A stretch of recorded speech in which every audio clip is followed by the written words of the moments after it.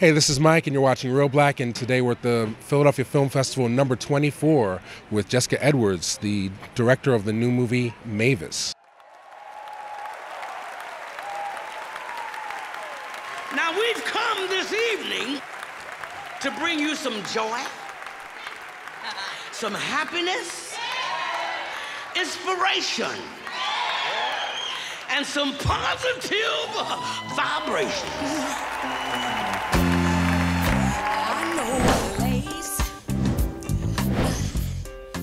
I don't think anybody's ever heard a voice like Mavis. If you're walking around thinking that... Growing up in a black household in the 60s and the 70s, the Staples singers are part of my family's soundtrack. We're just coming out of a great screening. I love the film.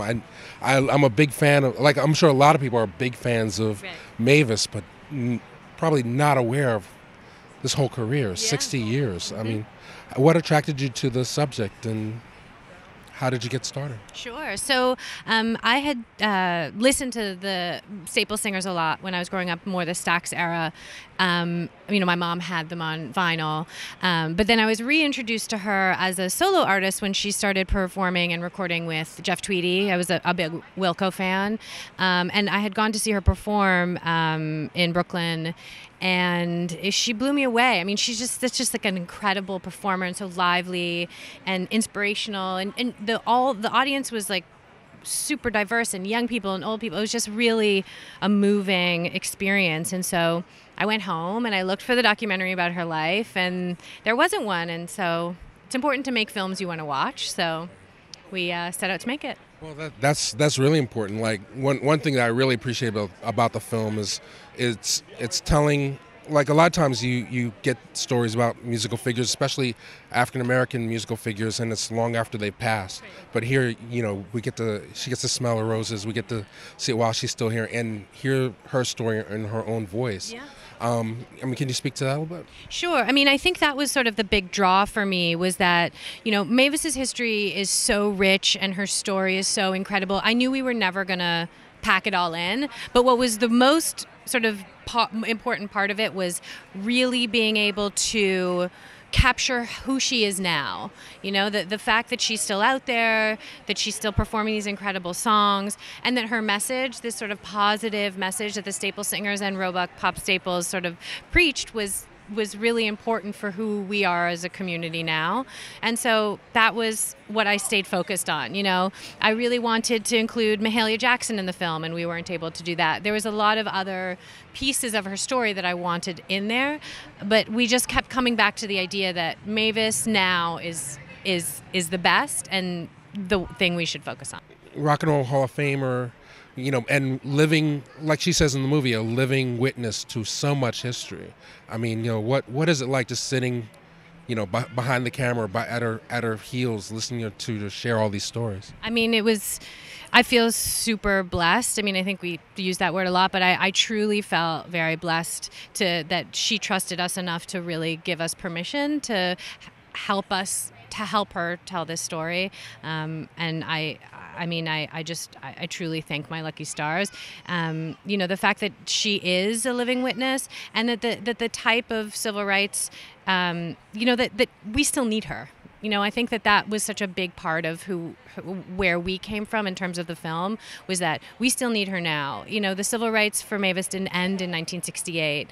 She's still out there. She still sings freedom songs in her shows. Those are a really, really important part of the message that she brings to the people. She's a soldier of love, and that's what she wants people to hear. And I think we all need that right now. So. And I'm determined to go all the way until Dr. King's dream has been realized. In terms of your background, like you said, this is your first feature? Yeah. But, I mean, I'm sure you've made films before. So I've made 3 short documentaries that I've been doing for, I've been making films for about 6 years, but this is the first long form that I've done. And the short films are on the internet. You can sort of see them. But yeah, this is the first long form. Okay. And masterful job. But all right, so for those who weren't here at the Philadelphia Film Festival, where can they catch up with Mavis? Yes. So you can, Mavis will be on HBO in February 2016, and a date will be announced shortly. And you can get in touch with us at mavisfilm.com. We also have a Facebook page, Mavis Documentary, Mavis the Documentary. So follow us there on all of our dates. And the film, we're going to do film festivals for another couple of months before we air on HBO. And then, we'll be out in Canada and Australia and England. So the best thing is that you then get to go and like rediscover all of Mavis's amazing music. So well, I know what's on my new Spotify playlist is Mavis Staples, and then when it comes out on iTunes DVD, I'm gonna buy that for sure. It's definitely part of my collection. 2, 3, 4, cry sometime as I go. I'm just a. I've weathered the storms. I have fallen down and I've gotten back up. I'm just another soldier in the army. Me a love. I'm just another soldier in the army. my name is Jessica Edwards. I'm the director of Mavis, and you're watching Reelblack. Somebody tape your two thumbs together. Your thumb, not your brain. You can't change your baby diaper, you can't comb your hair, you can't drive. Those two, right there. Huh? That right there. Ain't nothing you can do. You can't unlace your shoe, you can't change your baby diaper, you can't cook. Those two. Huh? But they got you thinking it's your brain. For me, I feel that what Sydney was allowed to do in the Heat of the Night was the start of blaxploitation.